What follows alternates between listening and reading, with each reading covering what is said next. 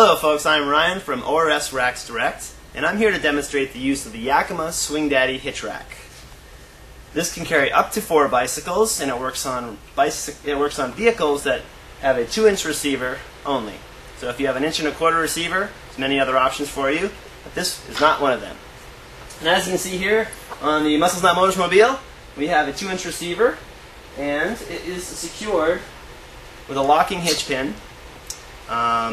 Basically, the hitch pin threads through the receiver, the locking cylinder goes on the end, and locks it securely into place. What it has for features, first of all, are these narrower cross arms here, which are padded to protect your bicycle. When you're not carrying bikes around, a nice feature is its ability for the supportive arms to swing down.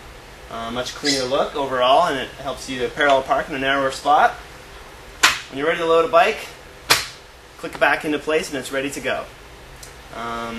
Pretty much ready to go with the bike now.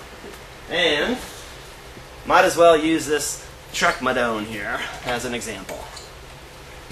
Since I'm only carrying one bike, I'm going to load it on the outside because it'll be a little easier to get on and it'll be easier to take off, and I'm ready to ride.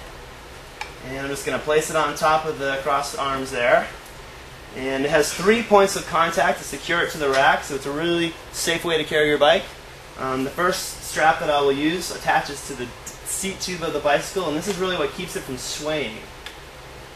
So that clicks over there, and then this strap over the top of the top tube, and this one at the top of the top tube there. Safe and secure. As far as locking it to the rack, it comes with a retractable cable you pull out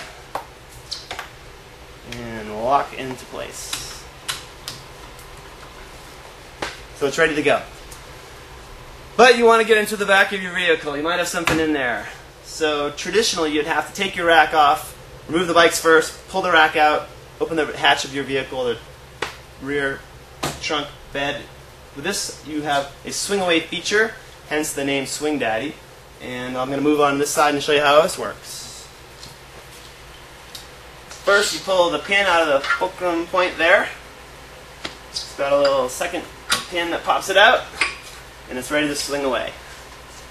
You pull it out, and once it's actually out, it can actually lock back into place. And you're free to get into the trunk, and where you might see some snow. Ooh, and a beer. Hey, look at that. Perfect. I'm pretty thirsty, which is convenient for me because the other feature of this is a little bottle opener there. So this has been the Yakima Swing Daddy. Thanks for watching, and you can find this product and many others on our website, ORSRacksDirect.com. Thanks for watching.